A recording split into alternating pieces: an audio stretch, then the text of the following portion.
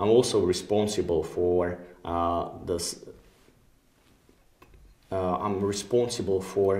keep an eye on proper accounting, proper bookkeeping. Of course, I'm also responsible for investments.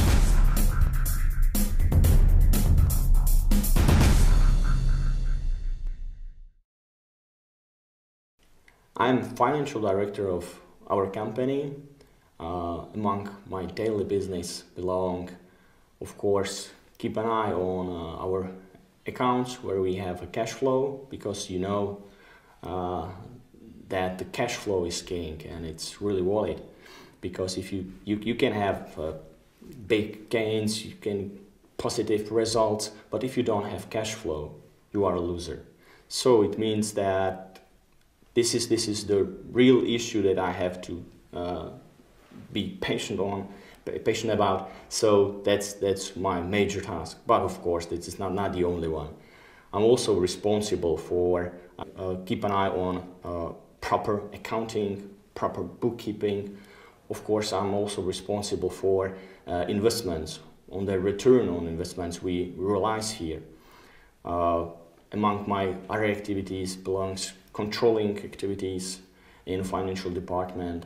I'm also cooperating with marketing department with setting up our price lists. Also responsible for the hedging, the exposure of currency risks, because we have Czech crown, so we have to do this business also, and a lot of other activities that it would take a long time to describe it all.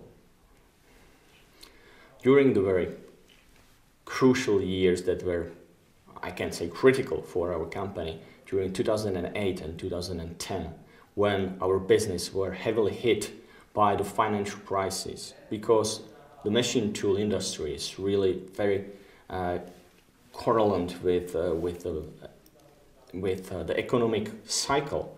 So our sales dropped down from 3 billion Czech crowns in 2008 to 1.1 billion Czech crowns in 2010. So it was rapid drop down, and of course our activities were also heavily hit. So during these days, my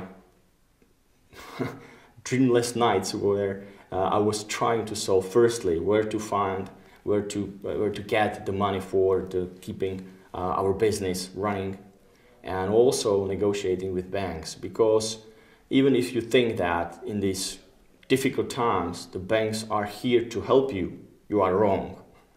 The banks are looking for their business and they want their money back. So they didn't help us in terms that they would say, okay, keep the money. No, they said, give the money back.